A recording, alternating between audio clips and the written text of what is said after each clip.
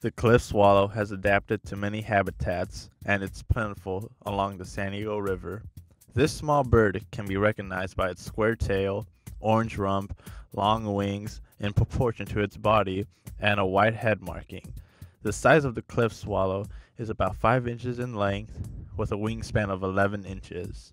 Cliff swallows migrate in large colonies as many as 2,000 individuals. They fly from as far north as Alaska to as far as south of Brazil.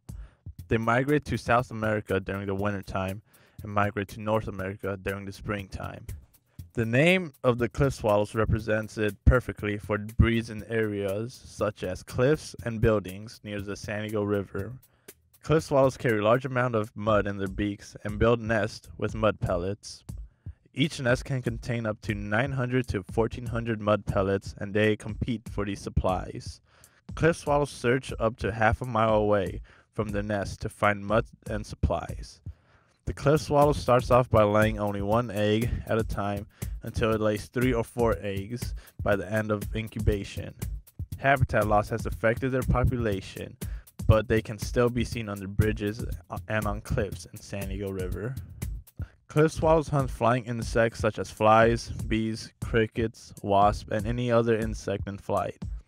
Cliff swallows go around a 4-mile range from their nest, foraging and eating flying insects that are around.